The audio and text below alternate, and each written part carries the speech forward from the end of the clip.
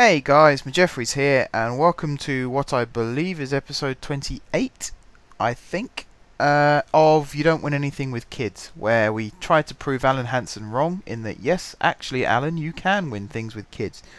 In the last episode, it was a very short episode. We put a few players on the development list, and we answered a question from a journalist. And we didn't really do anything particularly exciting. What I'm going to do quickly here is... I didn't want to do that at all. Where? They've changed all this. I'm trying to find the list of players that I've put up for not for transfer, on the... Oh, crikey. Maybe someone could help me with that in the future. I'm looking to see where the players that I've put on the loan list are. Where the heck they've gone. Trying to get onto the development list. That's the one I'm looking for. So yeah, where is it? It'll be around here somewhere. Oh, squad depth. That looked like something I could have done with. Yeah, I probably could have done it like this actually, seeing who was good and, well, who was best and worst for each position. I'm sure it used to come under shortlist. What the bloody hell? Oh well. We'll have a quick look at our profile. And there we go. End of profile look. Right. We have got Hayes and Yeading at home. It's the first match of January. It's the first match of the new year, so Happy New Year to everybody. Even though it's probably going to be about mid-December when this one goes live, but hey-ho. Right, Quintana in goal. Can't have Villa because he is suspended.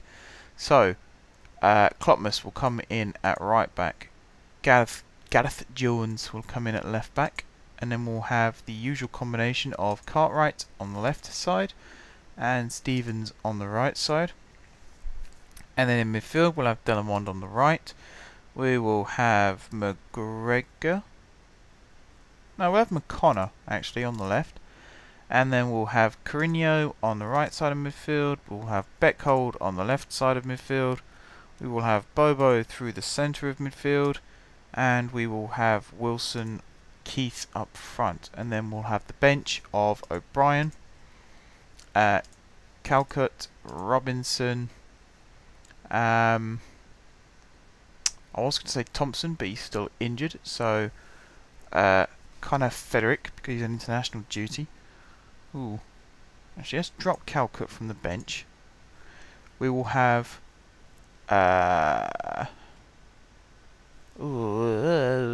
Johnston. No, let's put... Hang on. Start again. Right. McGregor in first. Then Johnston. And then Drewson. There we go. Right. Hop to it. Post haste and all that jazz. Right, warming up. Warming up, warming up, warming up. Play. Let's go. Looking to bounce back from the boring draw, and I didn't even look at how fit Beckhold was. He's on 82%. Let's hope he can survive till at least half time, and then we'll assess him then. Yeah, let's bounce back from the draw. We had 2 wins in our last 2 games, so let's try and make it 3 wins in a row. That's not a good start, Jones, bringing a man down. And the fact that they're showing this free kick being conceded... Oh, they're not going to show it being taken. I was saying that normally they don't score from it, so that's a rarity, actually, that they didn't. Anyway, Klopmus with a flick on there from Quintana's kick. Carino switches it all the way across to Jones. That was a pretty good ball, actually.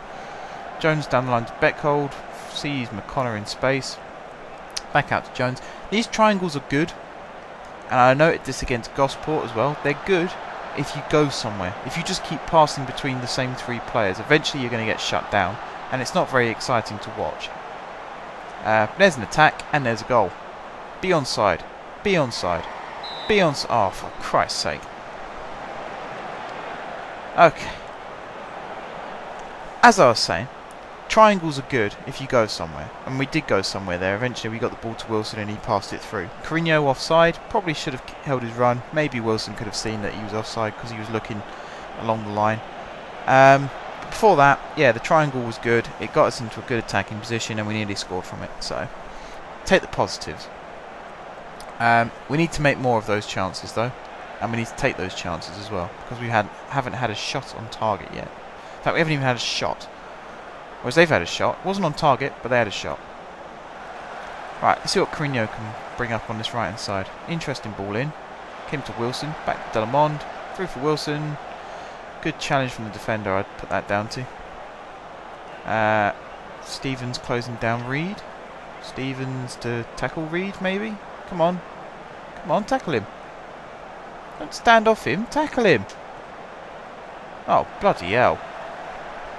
Oh, that's woeful defending. That very nearly cost us a goal. Luckily, Quintaka, he probably would have got to it. And the shot was wide anyway, so don't worry too much about that. That just hit the crossbar. Don't know what the guy on the line was doing, but he didn't like he was anywhere near getting onto that. This, yeah, I'm worried now. This isn't going well. Where are Hayes and Yeading in the lead? Not the lead, in the league. They're quite low down actually, they're 14th. They're on 29 points, we're on 57, so they are 28 points behind us. Quick math, see? Always on the ball. Pun. Yeah, we're 28 points ahead of them. We're also 15 points ahead of Eastleigh, who are, as you remember, the team that ended our unbeaten run earlier on in the season. I think Beckhold would be okay to continue for now. Was it Marshall or Thompson we put on the bench? You can come on in the second half if he needs to. If Beckhold just needs to come off for a rest. That was poor from Carino. That was poor from Delamond. He's probably not tackling because he's been booked. We might bring him off as well, just to toughen up the midfield again. If we bring McGregor on, then we're going to have a really tough Highland midfield. Get stuck into everything. Probably end up with both of them sent off if we did that, actually. It's a bit of a gamble. Klopmas has been booked as well, and let me guess, second yellow. I swear he's only just been booked. 5 minutes apart. It's 2 bookings and he's been sent off.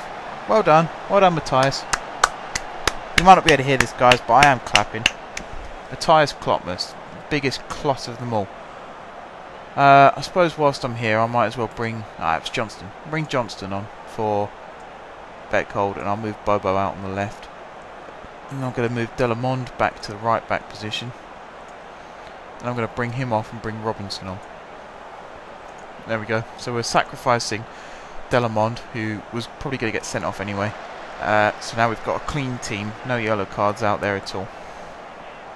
And we've also used that as an opportunity to rest Beckhold, rest his injury for the next match.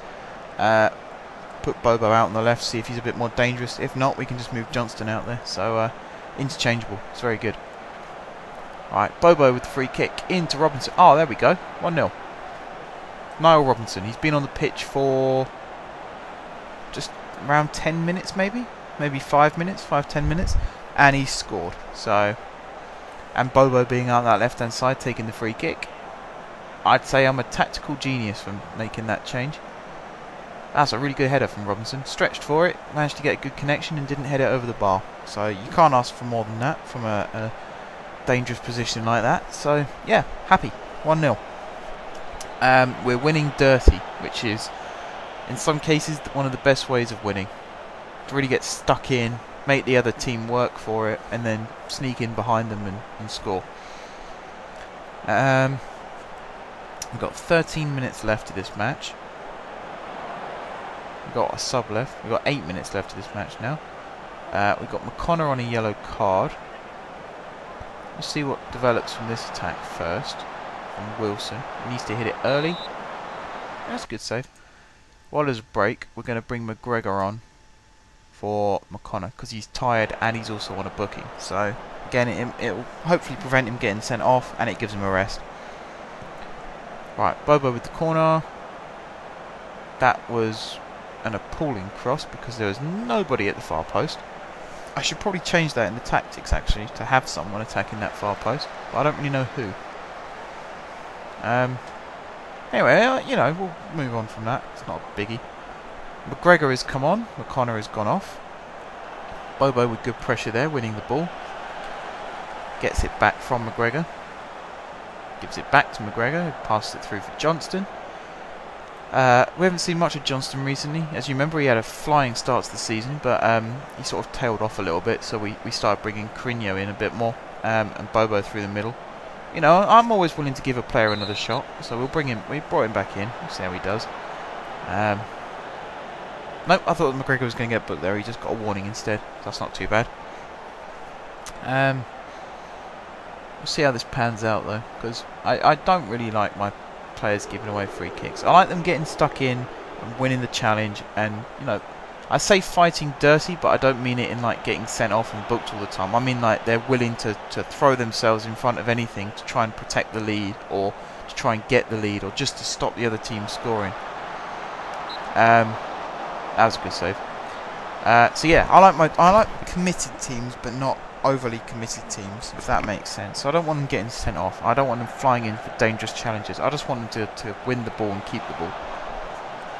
And as long as they can do that, I'm happy. Right, that's an interesting cross from McGregor. Stevens nearly got his head to it. I was going to say Jones was going to get onto that, but it cut off before we saw whether he actually did or not. Yeah, I think that's actually going to be the end of the match. 1-0 win. We'll wait for the referee's whistle, just in case. It's a bit... There we go. 1-0. Okay. Well done, boys. That was a pretty good game. We'll take that. We fought to the bitter end.